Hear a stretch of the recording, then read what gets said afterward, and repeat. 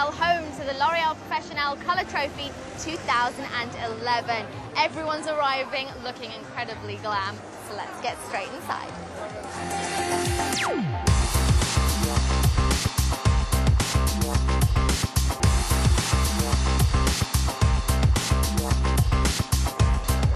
I believe this is what you call the calm before the storm. All the competitors and their guests are queued up outside, desperate to get in and sit down at their table. We're doing some press photos with the judges, and I think you'll agree that the room looks stunning.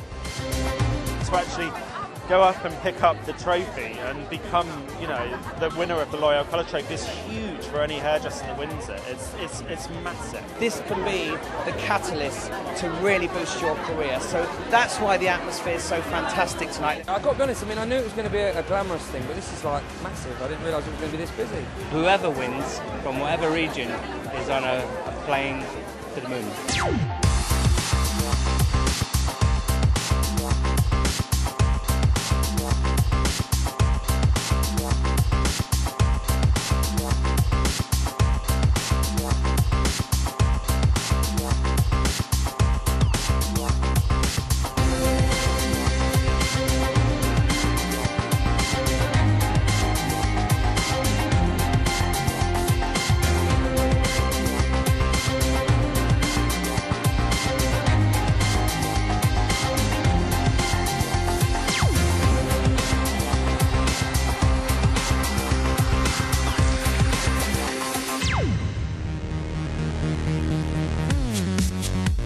The L'Oreal Professional Colour Trophy is the most fashion-conscious live hairdressing competition in the world. It totally encapsulates hair inspired by fashion.